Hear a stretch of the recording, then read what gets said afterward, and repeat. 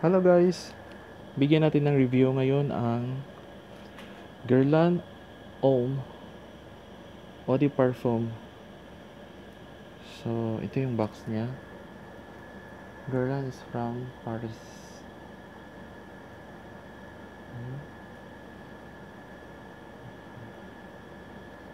So,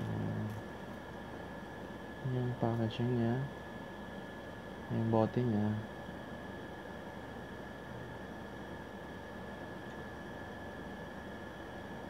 Okay. Buksan. So, buksan natin siya. Yung atomizer.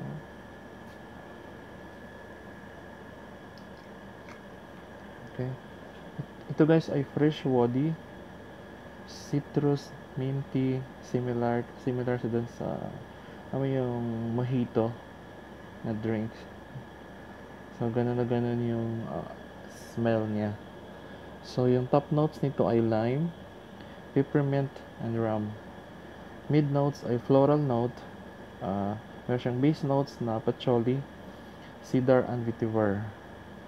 So, sa ratings, 10 ang highest, scent 7.8, longevity 7.2, matagal siya sa balat or sa damit, okay din siya.